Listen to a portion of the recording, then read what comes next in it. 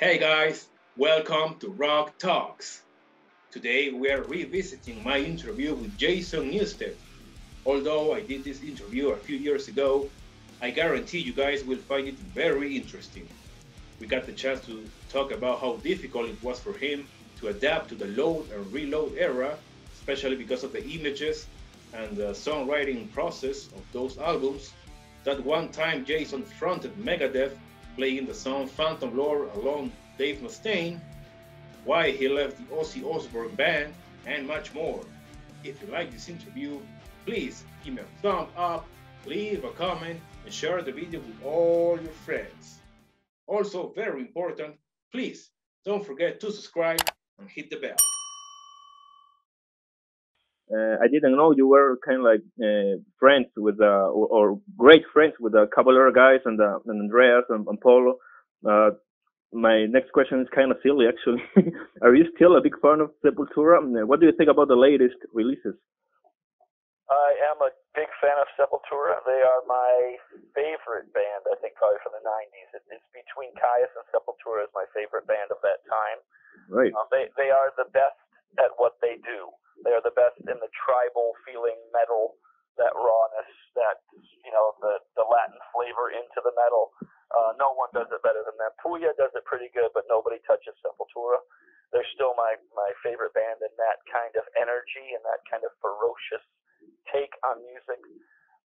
I've been good friends, I consider brothers, for 20 years with Sepultura, and they've come and stayed at my house. I went to stay at their house. We've made music together, a lot of different music over time.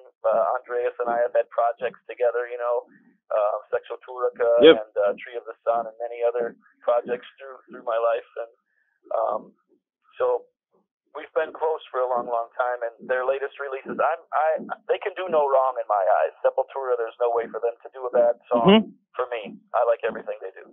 Me too. I like every single Sepultura record. Exactly. All right. Back in 1995, talking about Metallica, back in 1995, were you okay with the musical direction of Load and Reload? I wasn't. It became kind of a monopoly at that time. James and Lars really took over the songwriting, and there wasn't a lot of room for the rest of us to get anything in. It was a very weird time for everyone, and so I would have definitely liked to see some of the songs go faster and have a little bit sharper teeth. Mm-hmm. They did. They eventually all went together, and it made sense that they came from the same time period of recording and writing and stuff. So it all makes sense to me now that I look back on it. But at that time, I was really chomping at the bit to get kind of faster and get kind of crazier. That's when I was making demos with Andreas and Devin Townsend, and all that was 1994, 95, 96. Yeah. Was when I first started making the Irate demo and all that stuff in the Chop House, playing really scary, fast thrash metal music. So that was what was in my blood. But it came out okay. I think I was more bothered by the approach of the album cover and the photographs with makeup and all that stuff like that. I was really having a hard time with all that. As a fan and as a member of the band also, but mostly as a fan, I was looking at it like, this don't feel right. So now that the time has passed, everything is fine, and I kind of look back at a couple of those pictures and think they're pretty cool. Like that one with, I got the Elvis hair with the big pompadour, and that kind of photograph, the black and white photograph. I like it now that the time has passed, but at the time I fucking hated it. Yeah. Okay. I always wanted to ask you that, so I feel great now. Yeah. Thank you. There's a couple good songs like the, Devil's Dance and what's the last one? The lyric, Low Man's Lyric. I think it's a pretty good song, man. Pretty good song. There's some good songwriting there. It's just not quite as maybe ugly as I would have liked it to be. Yeah, definitely. During the 90s, I always say to my friends, during the 90s, Jason had the balls that Metallica left a few years ago. Jason kept the thrash metal feeling, the thrash metal craziness on the stage with Metallica. So that's what made Metallica great during the 90s, during the load, reload, and that era. So thank you very much for that, Jason. Well, thank you. Yeah, that's cool. Thanks, man. I think that the live thing makes all the difference, and that's really how I always tried to make up that feeling, you know? Exactly. If the recording was a little bit light, I always tried to make it as scary as possible in a live thing. Yeah. Yeah, especially because of your backing vocals, you know? That's right, exactly right, yep. I love that. So, you played Phantom Lord with Dave Mustaine a few days ago, right, in Gigant Tour. Yeah, man. How did that come up? Well, the managers and agents and stuff had discussed it for a while. You know, like maybe you and Dave could get together and you could do a song. It was when we were first starting even talking about doing the tour. And I'm like, oh, that sounds like a good idea. And then Dave and I talked about it. And we each had our own schedules and we're doing our own things, so we couldn't make it happen. And finally we said, okay, what song is it going to be? And we start narrowing it down. Is it going to be that? Should we do Whiplash? No. Should we do which ones did you write, Dave? We wrote that one, I wrote that one. Okay, so let's do either Metal Militia or Phantom Lord. Okay, no, Metal Militia, that's not going to work. Phantom Lord, let's do Phantom Lord. So finally got to the very last show. Mm-hmm. And Dave goes, okay, let's go rehearse it. And I'm like, all right, man. So we went up on the stage for sound check, and we played through the song once, and it was just a mess. And I'm like, man, holy shit. Yeah, I saw the video. Anyway, you know, we have to go for it, no matter how sloppy it is. Let's just fucking go for it. Yeah, it was great, man. It really came off great, and, you know, it was the first time that Dave ever played a Metallica song in Megadeth, so that's a pretty big deal. Oh, yeah. And then that I got to actually be the lead singer of Megadeth. I got to front. Yeah. And no one ever has done that before, ever. You know, so that was like two firsts in history of metal music right there. And for me, as a fan of Megadeth, you know, I mean, way back when Flotsam opened for Megadeth and that, they were my heroes, man. And so to be able to get up there and to do that and do my own thing and be the actual front man of the band, that fucking felt so good. It was like a little kid, like I was 19 years old again. First, you know, Motorhead, man, come on, you know. Yeah. That metal kid, no matter all the experiences I've had and all the millions of people that I've played for and all that thing, that moment was I went all the way back to high school in my room, turning up AC/DC, let's fucking do this, you know. So it was like a very special moment in my career. Oh, yeah. A highlight of my career to be asked to do that. And I don't know if you know, but you know, Dave and I have been friends for 28 years. Mm-hmm. And we've always had a good friendship. We never had anything where it was bad or we talked bad about each other. We just had a good friendship for nearly 30 years. Oh, and that's really? not something you can say a lot. And not a lot of people have friends for 30 years, you know? Yeah. And especially in the business, in the music business. In 1985, he gave Flotsam the opportunity to play out of Arizona for the first time ever. We played in California opening for Megadeth in 1985. And I'll never forget that, you know, because he gave us that chance. We were able to be the band and be a bigger band and everything because Megadeth gave me that chance. And then 28 years later, here I am supporting Dave again, and we're alive and we're playing the music and we're playing it loud. We're 50 years old and still kicking ass. Yeah. So it's, you know, it's pretty special that we've come that far and made that mark and helped invent this music, you know, and stuff. It's pretty special. Yeah, what goes around comes around, like they say. That's right. And as long as you keep chasing it and doing it in a positive way. Exactly. In a positive way. If you do it in a negative way or a druggy way or all that kind of shit, it's not going to last very long. Mm-hmm. If you do it when you really mean it, when you've been given the gift and you appreciate the gift you've been given to share with people, then you can do it for a long, long time. I saw the video like half hour ago and I had goosebumps. To be honest with you, was holy shit, this is amazing. I didn't know that you were such a great frontman. So there was some energy, wasn't there? Yeah, a lot of energy, man. So that was history right there. Yeah, I could have been 20 years old again. You'd never know. Yeah, exactly. You're just like the same kid that I saw on Live Shit Seattle, 1999. Yep. The same guy, the same. So congratulations for that too. What do you think about this Metallica versus Megadeth thing going on between fans? It's just silly. All those things are always going to happen. David Lee Roth versus Sammy Hagar. Mm-hmm. Scott versus Brian Johnson. Blah, blah, blah, blah. You know, it's always going to be like that. Whatever, let it be. It's healthy for competition. I know what the real deal is behind the scenes. I know everybody has respect for each other. Now that all the years have passed, we're all brothers, man. We're all just happy we're still alive. I mean, considering all of the shit that's happened, drug addiction, alcoholism, all the other stuff that's happened in all of our lives, and we're still alive and playing songs for people strong, that's an accomplishment of success in itself. So shit and negative talking about who hates each other, or that one guy left the band 30 fucking years ago. Yeah. Or something like that. I mean, it's stupid. Look what's happened. Now we have 3 killer bands out of all that. Got Megadeth, got Metallica, got Newsted. Yeah. All 3 killer bands because of what decisions were made, and all of us are making good music.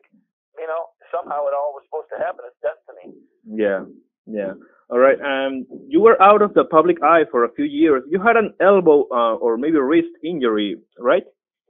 Shoulder. I had 3 different shoulder surgeries from 2004 to 2008.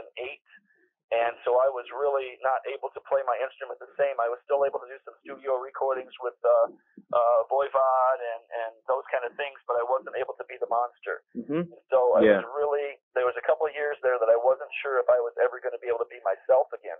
Mm-hmm. Wasn't sure if I was going to be able to play the same or anything. It was very, very scary time. So you were painting at that time, right? Right, yeah. So I started painting instead.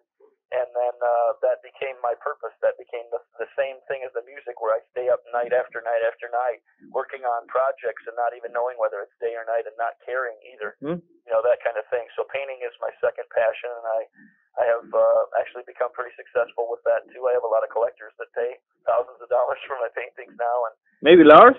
Huh? Lars Ulrich? No, he did come to my show, though. He hasn't bought a painting yet, but he did come to my show, my art show. So. You worked with Tony Iommi, actually, on the band Who Cares? Yeah. And how did you feel about that? It was maybe like a dream come true. Absolutely, yes. Mm-hmm. When your greatest hero, or the inventor of our music, calls you on the phone at your house, says, "Hey, man, you want to come play bass for me?" Like, Jesus Christ. Whoa. Okay, what time do you want me there, dude? What time? I'll get on my bike right now. Want me there. But that's all it was. It was a dream. I couldn't believe it was true. At first, I thought it was someone playing a joke on me. Oh, really? Yeah. All of our road crew guys are British, you know? Yeah. And so I thought that it was one of the road crew guys playing a joke on me. And I'm like, who is this? Who is this really? Said, no, man, it's Tony. I'm like, holy shit. You released 3 records with Voivod. Why didn't you stay in the band? Well, it worked out just how it was supposed to. You know, we had songs composed when Piggy was alive. Yeah. We recorded all of the songs that we had together. Once those songs were recorded, I was done, because Piggy is gone, and we completed what we had done together, and that was it for me. Okay. And because, you know, right at that same time is when I was struggling with my surgeries. Oh. Blackie talked about coming back into the band, and that's all I ever wanted. You know, when I put millions of dollars into Voivod so that they could be alive again, you know? And I never asked for anything back. And it was just so that they could live, because I think they're the most unique metal band that's ever been in the history of our time. Mm-hmm. And so I wanted to make sure they could breathe and live again. And so to get 3 living original members back in the band, and then Dan comes in on guitar, is very much in honor of Piggy. He's very much paying homage to Piggy every day. And so to have that unit back like that makes me happier. Mm-hmm. That's how they're supposed to be. And then at that point, I was already moving on with my other stuff. So about 2008, 2009, we put Infini out. And then Blackie came back in the band, and they started doing their live shows. At that point, I started getting Papa Wheelie back together and started getting my muscles back together and my therapy, building my shoulders back up. By 11, I was able to play bass again, and I got strong. I went back to play the 30th anniversary of Metallica at the end of 2011 once my shoulders were okay. Then I started writing songs for this band, and here we are. Awesome. So it was all very much a natural necessity thing that was supposed to happen. There's no negativity whatsoever. I just played with Voivod in France a month ago. We played at Hellfest together. I played the song Voivod. It was Blackie and I, both bass players, playing at once. And so we cheer each other on. We're fans of each other's bands. We wear each other's band's T-shirts. And, you know, that's how it is with Voivod. They're my brothers forever. And why didn't you stay in Ozzy, with Ozzy Osbourne? We had done the whole 2003 European tour, and I was playing in Voivod and Ozzy at the same time. Mm-hmm. So during the summer of the Ozfest of 2003, I played 62 shows in 60 days. Whoa. Because I played in both bands. Oh, wow. Okay, and then... That's a lot. So, when Sharon asked me to join the band, because Robert went to Metallica, yeah. 2 days later, Sharon called me and asked me to join their band. I went and joined their band. I went through all of the summer and played the shows that I just explained to you. Then we were going, because I made the deal with her, you know, I'm in Voivod, and I'm not leaving Voivod, so if you want me to play in Ozzy, you have to let Voivod open all the Ozzy shows. Mm-hmm. And she agreed to that. Oh. So we were preparing to go to Europe on the Ozzy tour following Ozfest. Ozzy got in an ATV accident and broke his collarbone. Yeah, I remember that. The tour got canceled, and so I went on with Voivod making records because Ozzy didn't have a band. He wasn't playing. He was in the hospital for 6 or 8 months or whatever, so there was no Ozzy Osbourne band. I went on with Voivod to make another records and kept on doing my thing. So, you know, it was because Ozzy broke himself, basically. Yeah, oh, now I see. And what do you think about Robert Trujillo performance with Metallica, now that you mentioned him? I think he's a great bass player. Mm-hmm. We've been friends for at least 20 years. I thought he was a great bass player in Suicidal. I had all the Infectious Grooves records. Yeah, amazing funky group. I thought he was the shit in Infectious. That was his band. He wrote all those songs. Yeah. No, I always looked at him as a great bass player. I think he's kind of more of a funky kind of bass player. Yeah. You know, for that. But he has fit into Metallica now. He's made his own way. It took 8 or 10 years for him to find his place, I think, because people were so convinced by my thing over time, you know. Yeah, still he's still. I think he's a fantastic thing for Metallica, and they're powerful, and they're out there still setting the standard. And I'm always a big fan of Metallica and a big fan of Robert. Yeah, but Robert can't do your backing vocals.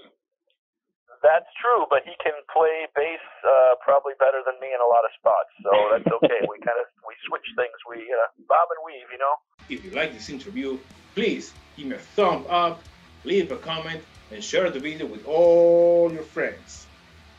Also, very important, please don't forget to subscribe and hit the bell.